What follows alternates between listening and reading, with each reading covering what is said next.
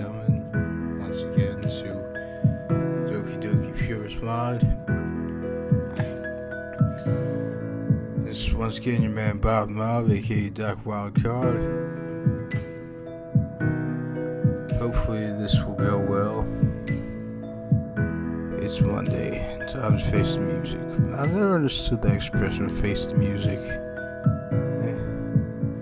So far, Yuri hasn't figured out anything about the chain email that's already spread across the school, but it's only a matter of time. I want to expunge this before Yuri even catches on, but I don't even think I can. That's something you should never do, ladies and gentlemen. As I said, you should never doubt yourselves. But I have to try. I couldn't stand to see her face when she realizes I know exactly how that conversation will go down. My phone buzzes with a text. Yuri. I didn't see you in our usual place. Are you coming to school today? I did rush to school today when I think about it. Slid down into my seat, tapping out a brief response. Yeah, I need to take care of some business with the teacher before class. Sorry. Alright, I love you, Bob, Mom. I stuff the phone back into my pocket and exhale softly. I have my plan. Find the source of the email first off. If I instincts or anything to go on, I know just where to start. Hey. Talking to the guy who warned me about yours seems like he could give me a clue or two. The boy seems surprised for a second, but he adopts a neutral expression and throwing up a hand. Yo, Bob and Bob. Hello. Conversation, if you can even be called that, saws on the ground. Probably knows I'm suspicious. Now he's waiting for me to take the first move. You got any strange emails recently? Nothing out of the ordinary, my man. Finishing with a shrug, he plays it off so well down my first instincts it was him. The ass begins to creep up as I nod quietly, head into my classroom. After all, there could always be others. I was running essentially with blinkers on all sides. I could have missed something obvious. Sounds almost like a thing from a detective movie, like an old school film noir or something. It's pretty cool. Or at least it would be if it weren't for the situation. But who else has the following but him to swing this? Well, there goes half my day. I raised my head from the desk, having previously been napping away at the time. History is the next class, so I should get my stuff for that. I decided to gather information in the afternoon. I'll be skipping going to the literature club, but I would argue it was for a good cause. Back of the classroom slides open and he steps back inside, followed by a group of his cronies. I try not to be too judgmental. I'm failing. It wasn't all me, actually. Well, of course not. But the guy didn't. But didn't the guy get on your case? You told us he did, at least. He shrugs, the same dismissive, contemptuous shrug. I mean, I did try to warn him, didn't I? This is just a fun idea I had, you know? Been a while since I've seen a good chain email go around. Yeah, that's true. Who knows, maybe he's into that. Cutting fetish? What do they call that anyway? I think it's like blood play? Yeah, that. Wait, how do you know about that, huh? If I was just going after someone with low self-esteem for the easy win. this would happen in this kind of case.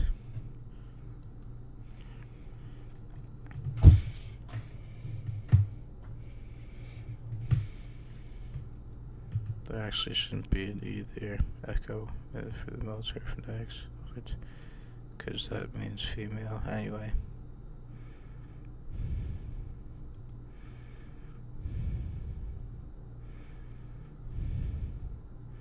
I think how they cut the music for this. Very artistic. Yo, Bob the Mob, how you holding up?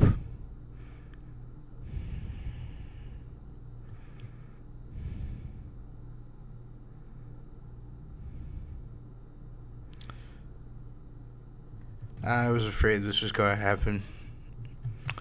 So, then you punched him.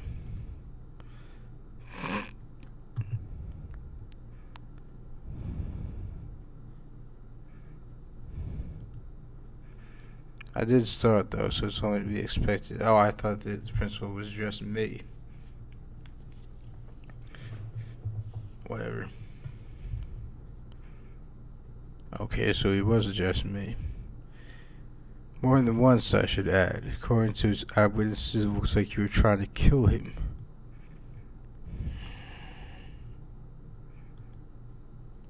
I'm not apologizing.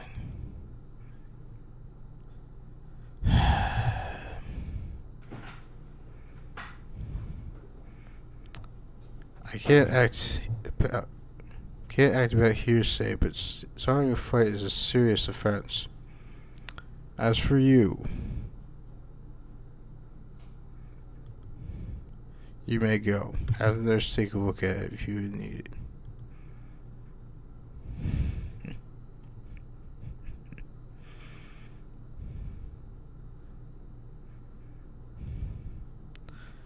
Bob. Oh, joy. I'm giving you a 2-day suspension. You will need to gather your things and call your family.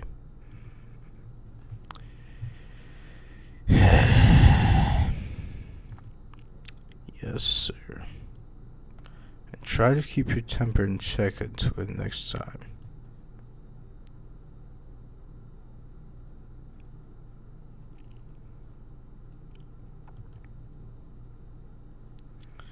That went about as well as it could be expected, really.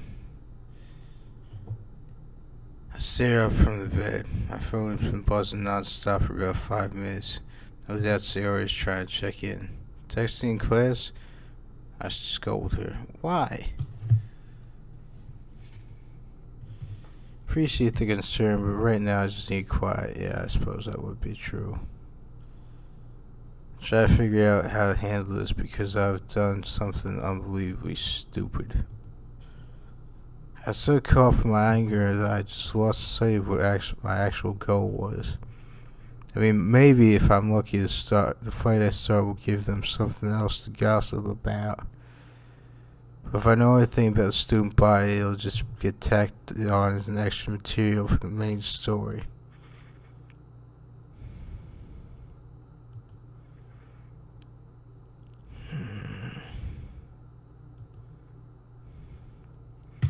Sunlight filters through my bedroom windows. I drag myself out of bed. It's been 2 days, right? Check the calendar on my phone. Yep, the suspension is over. The gravity of the situation sets in as I will myself to stay awake. God, I actually got suspended. I never imagined. I really hurt someone all because... Check my phone. Still nothing. Still no nice from Yuri. Maybe I should say no. Right. Not anymore. I just don't know what to do. Where to go from here. I've demolished my reputation at school. I got suspended. The other club members were probably afraid of me. And Yuri... Ah! Walgate a new detonate. Second clenched fist recorded from the pain.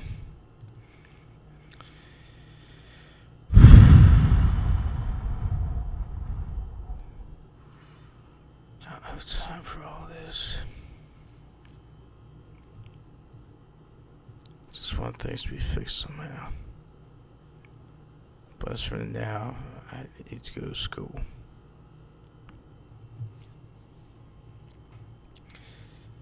I get outside to see Sayori Ray waiting for me. It's comforting to see that some things never change, at least.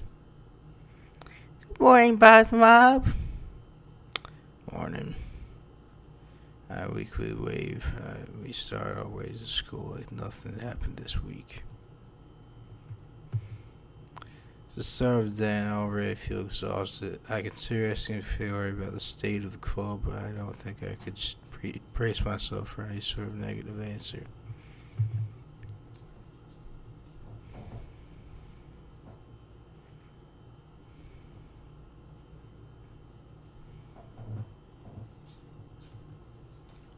Sayori eventually breaks the silence in an attempt to lift the mood. So, what's on your mind?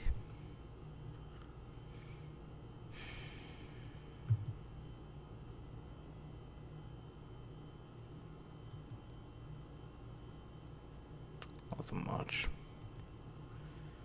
I'll lie through my teeth. It hurts like this to lie to Sayori, but learning about Yuri, my whole situation nearly consumed me. Not to mention that it's all my fault anyway. Sorry, I shouldn't have to worry about me even more.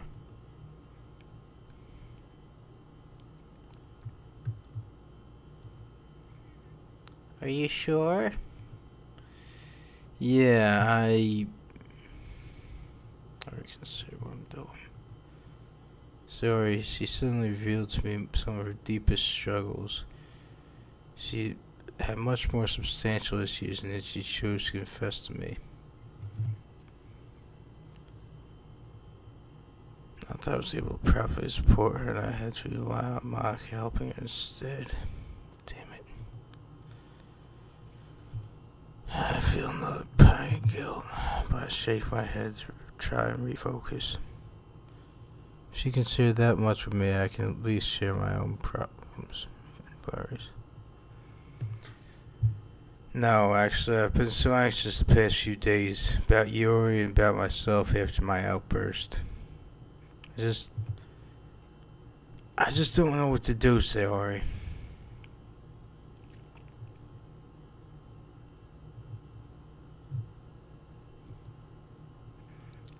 I wouldn't beat yourself up for anything that happened, Bob.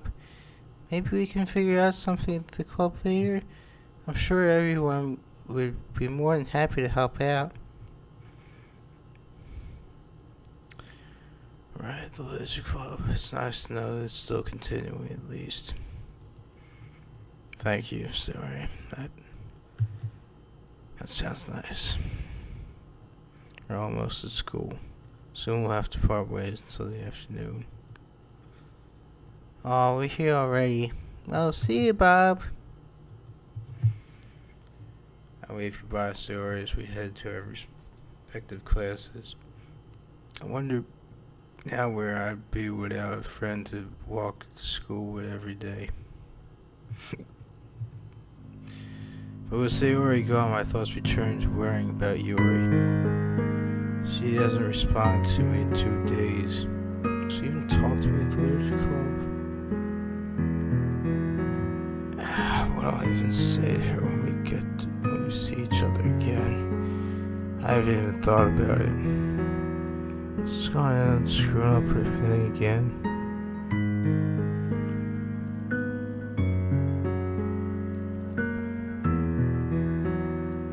I'll cross that bridge when I get there, I suppose. Just have to make it through classes today.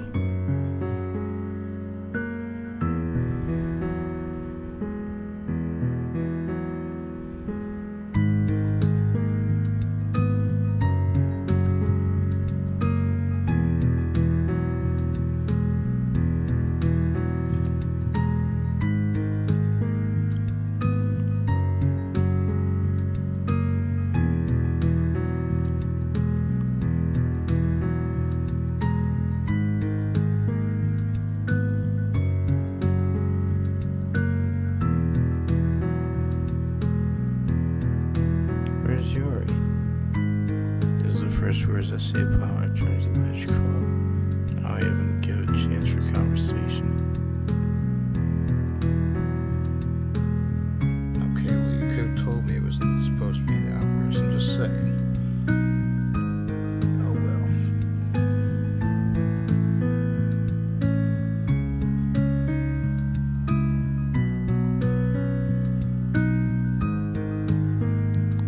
We thought you would know. She hasn't been here since she was suspended. We assumed that you...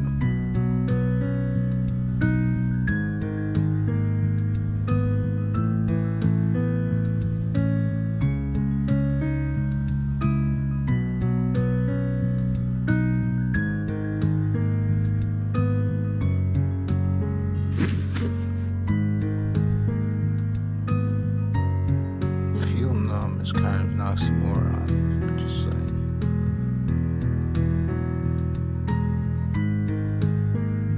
No one's heard from Yori in 2 days. Is she okay? Or even is she? Okay, guessing this is Yori herself. Pop, snap out of it. Oh, okay. Pretty much the exact opposite. Oh well.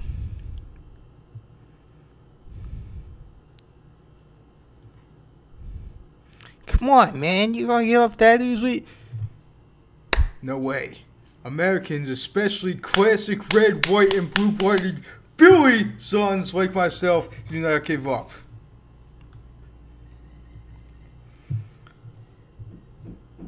Still too son. Okay, well, whatever. That's just... I thought that turned into a hyperlink there for a second. Even it was just empty space. But I can see where we keep quiet. Natsuki softens a bit. Sorry, I probably shouldn't have shouted. I guess I've been anxious as well. Natsuki takes a seat next to me.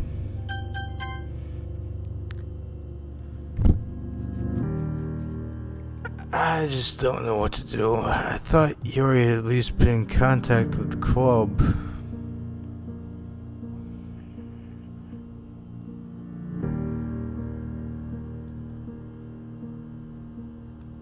Do I try reaching out again? No. Caught off guard by Natsuki once again. I don't think you should. No, Sayori. I think she's better off left on her own for this sort of thing, at least for now. Really? Yeah, I know you're worried, but I think trying again to reach her wouldn't do anything good. It might stress her out even more, honestly. Think about Yori's habit of considering herself an inconvenience. Maybe Natsuki's right. Okay, another choice, another save.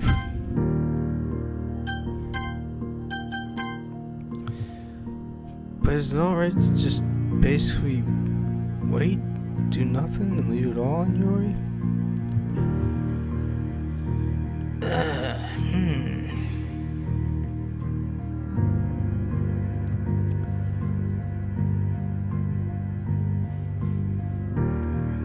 For now.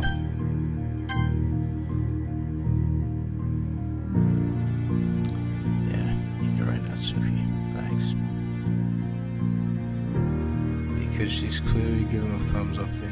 I'm just saying, I just need some kind of relief for my own sake. Just wait a day and see if things change tomorrow. That sound good? Great.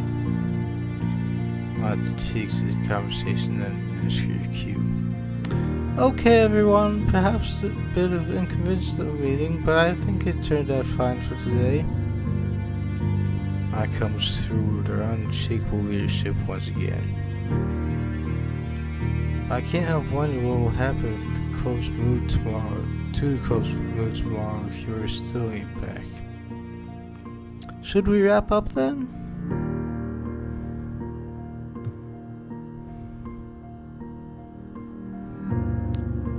I think I made the right choice.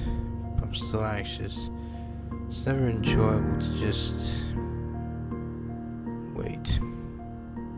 Please, Yori, get back to me at some point. Whenever you're ready.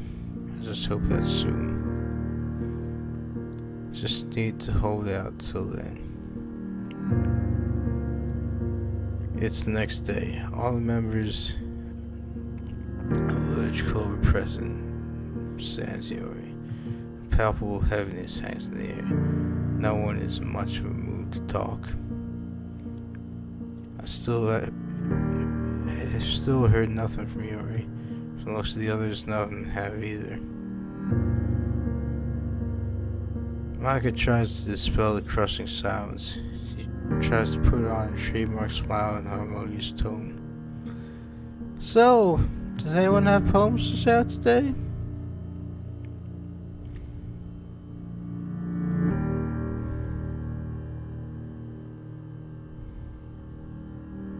Monica looks at me, but I certainly don't have anything to offer either. I can muster no effort to conceal the brooding worry on my face. The wind leaves Monica's sails. I see.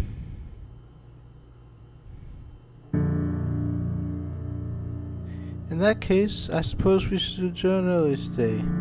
Any objections?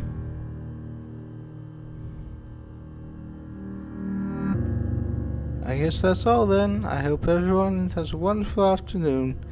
If anyone needs anything, you're welcome to talk to me. With one last attempt at a comforting smile, Mons takes her leave. Zori soon follows suit, unable to hide a wary glance towards me as she leaves. If anything, I appreciate how Monica tried her best to comfort the club despite the atmosphere. But I can only do so much. Natsuki pulls me aside before I could leave as well. Well? Still nothing. Okay, if anything, I'm glad you didn't go after her. I think you made the right choice.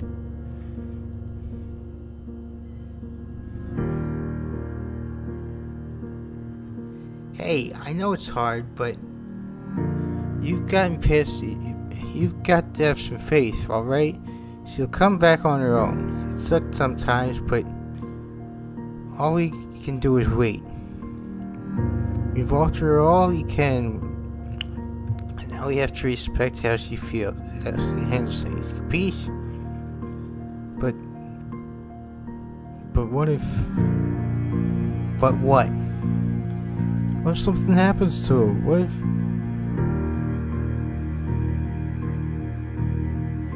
Bob the Mob, do you love Yuri or not? Question caught me off guard. Love? Certainly liked her, and I enjoyed the time we spent together. All moments we shared between us. Just wanted her to be happy. I want to do all I can to make that happen.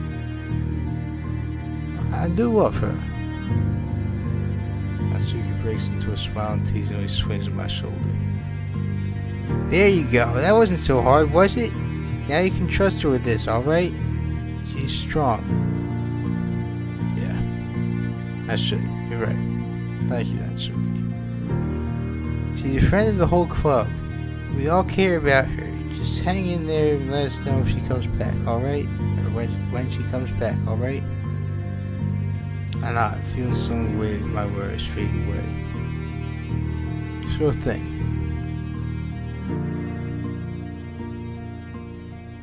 If you make her cry again, I won't let you forget it, alright?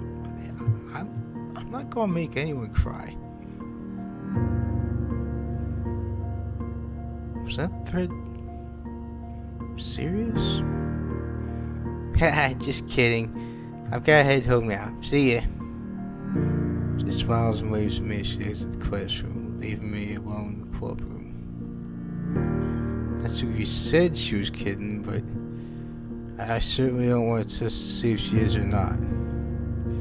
My mind drifts to Yori once again. Some concern still lingers, but Natsuki has known Yori longer than I have. I resolve myself to trust Yori and pray that the wait isn't too much longer. As I take my leave of the classroom, I find Sayori by the exit of the school, evidently waiting for me. She gives a cheerful smile as I approach. You don't have to... Come on, we've always walked together. Why would today be any different? You're right. Thank you, Sayori. Really. Sayori beams a 1,000-watt grin as we start to head home. The cool afternoon breeze brings refreshment to me and Sayori as we amble down the familiar street.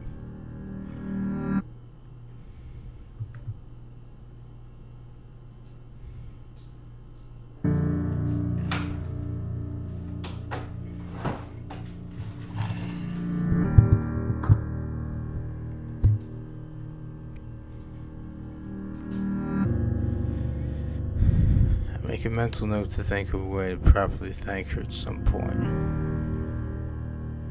The whole club, really. At this point, with all that's happened, I still don't know where I'd be without them.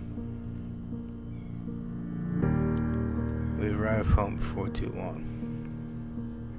Face her in front of our houses. Sayori, thank you for everything. Even if I blew my fuse and caused all stress, Sayori maintains her ever-present smile. Don't be too down on yourself, Bob. We all have our low points, but we don't let them define us, right? Beautiful. Those are words to live by. You're still my best friend, Bob and Mom. This won't change that. And so, I know you're still you. Take it from me. I know it can be hard to pick yourself up at times. Don't think you have to deal with it all by yourself. Your friends are there for you. Sorry, was she always like this? Or have I just been blind to her unwavering support? After all that she's confided in me. Geez, I'm dense sometimes, aren't I? I don't think I can thank you enough, Sayori. The whole club, honestly. That's what friends are for, isn't it? I'll be on next door if you need someone to talk to. I'll be sure to let you know if I do. We embrace and head our separate ways back to our houses. I'm running earlier than normal, but it still feels like it was a long day. I collapse on the couch and do a little more than aimlessly lie down for an indeterminate amount of time. My thoughts drift once more to the whirlwind of the past several days. Was it really only that long since all this started? Yeah, I guess it was. It's Friday, right? Now I have the whole weekend to ponder. While in my slump, I play all the advice and encouragement I've been given. The plan is still waiting. Right, I can do that. Have faith in Yori. Here at home, I left alone to still my own thoughts. All of the assurances from today only did so much to stave off my growing worry. A day with no response, sure, but more than that, is everything really okay? Is there something more I should be doing?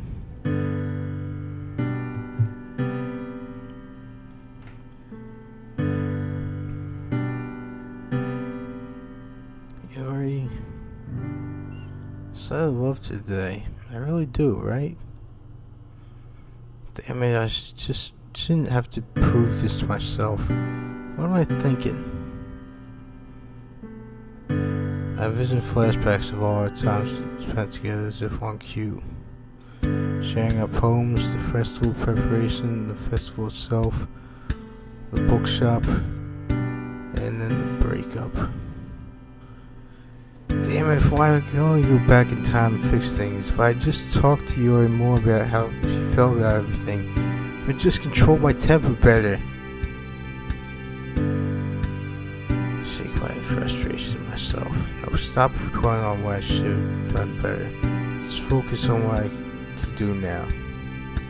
I attempt to change my train of thought. Whenever I was with Yuri, I felt ease. See the way she carries herself. Maybe she doesn't see it, but I do. The way she blossoms whenever she talks about her passions. The way that no matter what, she always stays honest to herself. I imagine she could have given up on her if she just collected knives.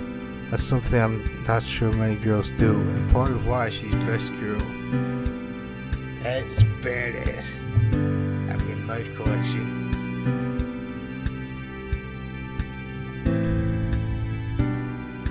But she didn't give in. She remained steadfast and even shared it with me. If I were in her position, I don't know I could have done the same. Yuri is unwavering in her loves and hobbies despite the ridicule and rumors. Could I do something like that? Do I have that kind of strength? No, not maybe, definitely. Because I'm classic red, white, and blue-blooded Philly, son!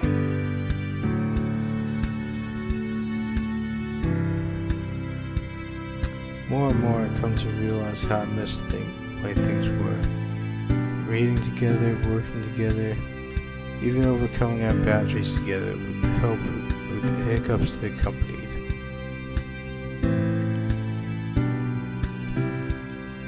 Yuri was willing to separate from me because she wanted to preserve our reputation. It hurt, obviously, but she put my well-being before herself. In its own way, it was selfless. It was short-sighted, but I now realize the scope of the intent. If we get back together, I should tell her how much she means to me in all this, properly. I'll set things straight. I need to. Just whenever we talk next. My new resolve makes it even harder to just lounge around on the couch. But what can I do right now? Why would she be silent for so long anyway? I know Natsuki said that Yuri can take care of herself. But for days? What is she even doing by herself? Reading would be my first guess. I feel like post-quicken realization. Knives. She has collected her knives. Oh, how could I be so stupid? A text? Who could? My heart skips a beat. It's Yuri. May I come over? First, I'm not sure I'm even seeing things correctly. Is this really? Shake myself from my drowsiness to make sure. Really is a text from Yuri asking if she can visit. My fingers start shaking as I try and type in an answer. How do I even respond to this? I mean, of course I want to see her again, but just after after days of... No, stop overthinking it. Just... Yes. There. Thank you. I'll be over soon. Soon, huh? It feels unreal. The past few days even happened? I show those slumps as I realize how tense I've been. I can't help but laugh a little. Getting this worked up over a girl coming over? It's not even the first time. So, I just have to wait a bit longer, don't I? 421, the doorbell rings. Before I get to the door, I pinch myself to make sure just in case. No, I'm not dreaming. pull open the door. Standing before me is Yuri. Truly her, unharmed. We fell into a mutual embrace, seconds feeling like hours. We reluctantly separate, knowing someone has to speak first. My mind is racing a mile a minute, trying to find some cohesive words. After the longest 2 days of my life, there's so much I want to say. I both stop and find ourselves smiling after trying to start off at the same time. After a pause, I nod to Yuri as a gesture for her to speak first. Thank you. Thank you for having me over after everything I've put you through. No, don't worry about it. It's fine. You're okay, right? Yes, I am. I'm sorry for taking so long to get back to you. Again, it's fine. I'm glad to see you again.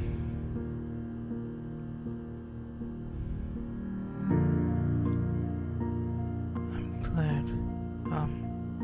Would you like to go out together tomorrow?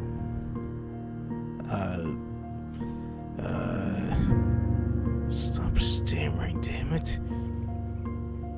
Yes, of course. Where? It's, it might be kind of weird to you. I'm sure it's a great place. Graveyard in the park this time tomorrow. Is that alright with you? Graveyard, huh? That sounds great. Can't think of a more fitting place. Yuri beams, easily the most welcome sight I've seen as of late. Thank you. I promise I'll tell you everything, alright? I'm not in agreement. Seems we both have a great deal we want to share. See you tomorrow. One last embrace, Yuri returns to leave. She leaves me with one last reassurance. I'm doing better now, Bob. Thank you for all your patience. It's the least I owe you, Yuri. You're the one who deserves thanks for putting up with me. Yuri leaves me with her enchanting smile as she departs. I can feel a burden lifting from my shoulders. I guess I'll get my chance after all. No matter how tomorrow goes, as long as I can tell her what she's done for me. I think things will turn out alright. And on that note, I'm going to end this particular chapter, ladies and gentlemen. If you dig what I'm doing, please consider subscribing. I will sub back. Fare thee well.